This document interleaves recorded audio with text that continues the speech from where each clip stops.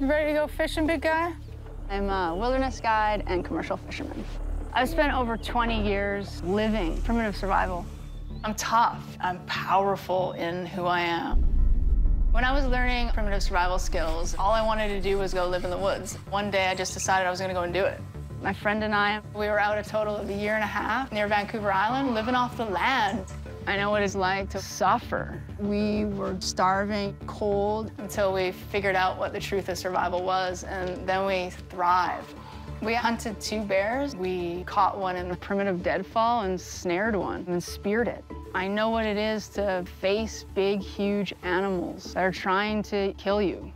These kind of skills and things that I've lived through is what's really gonna push me beyond other people. I wanna get to another level, and it's gonna take a lot for me to get there.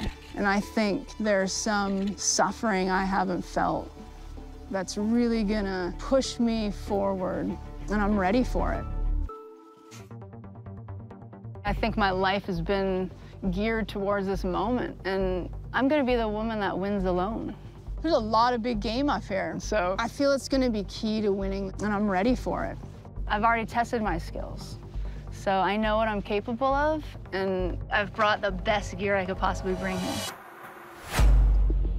These are the 10 items I brought out to the Arctic tundra. The first item is my bow and arrow and 9 arrows in my otter skin quiver. My second item is a sleeping bag, and this is a down -35. My next item is this custom-made saw.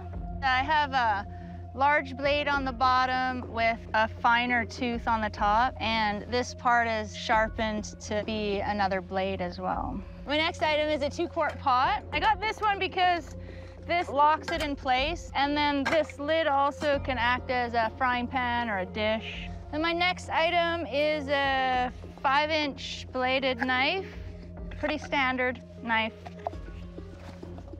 And I got a axe I'm bringing along. It's so sharp, it cut the sheath that came with it, so I got this really extra big one just so I'm not cutting myself or wrecking the sheath. My next items are paracord. I got a few different colors for fishing lures or to mark traps that I'll have set out there.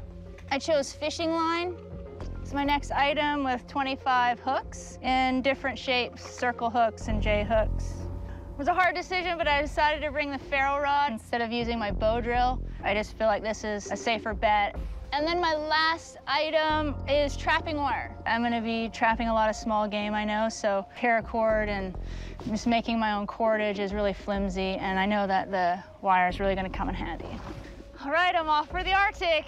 My motto this time is little people do big things, so wish me luck.